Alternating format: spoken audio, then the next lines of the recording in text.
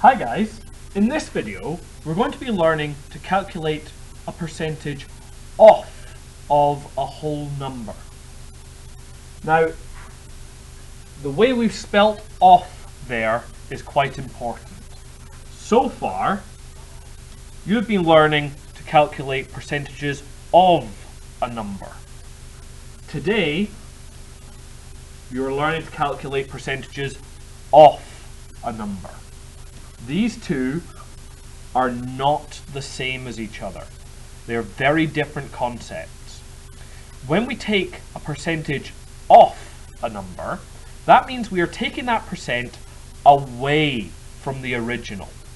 Now, this is the way percentages are most commonly used when it comes to money.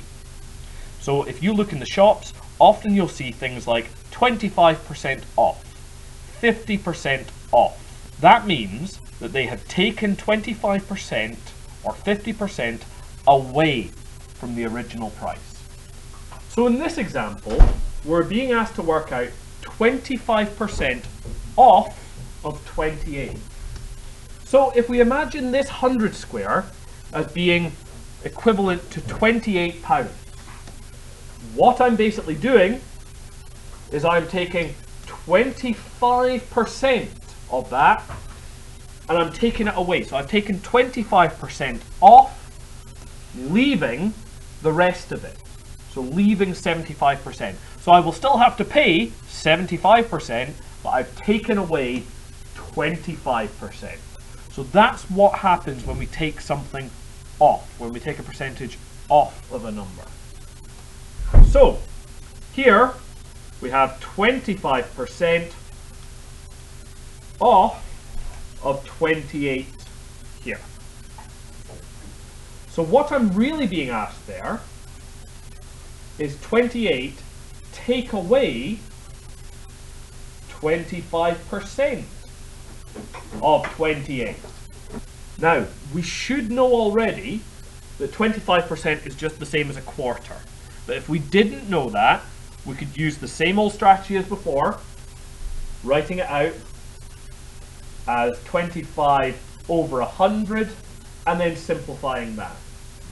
But because by this stage we should be fairly comfortable with that, I'm just going to write it as a quarter straight away.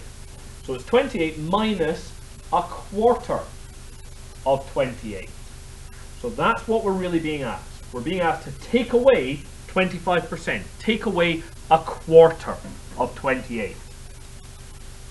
So writing out the sum again, 28 minus what is a quarter of 28? Well, it's 7. So our final sum then is just 28 minus 7, and so our answer is 21. If I get 25% off of 28, I'm left with 21. In this example, we're being asked to work out 10% off of 90. So that is 90 take away 10% of 90. So if we imagine that this entire shape is worth 90, I am taking away 10% of it. It will still leave me with 90% to pay, but I'm getting that 10% off of it. So 90% take away 10% of 90. Well, 10% of 90 is just a tenth of 90, which is going to be 9. So what the sum is really asking me to do is 90 take away 9. That's easy enough. 81.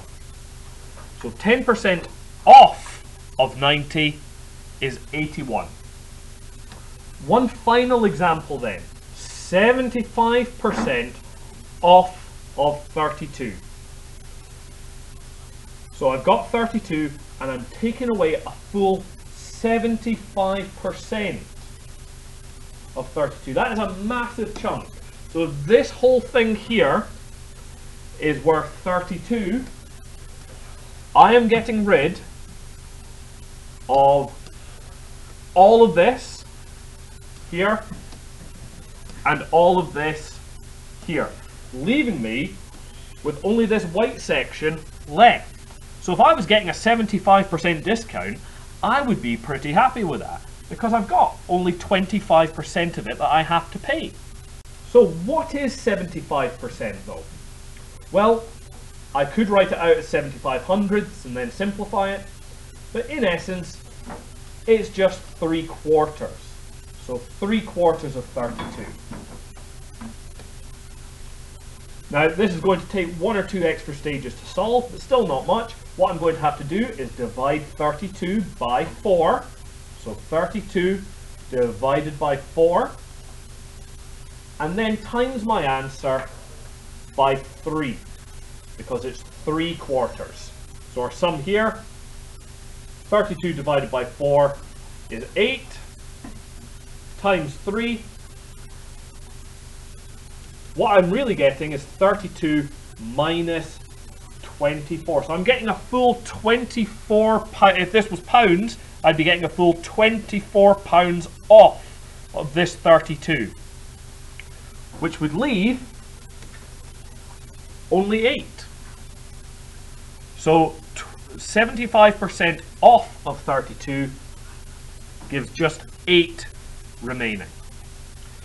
So we can see here our strategy is basically to take our original number and then remove whatever the percentage is.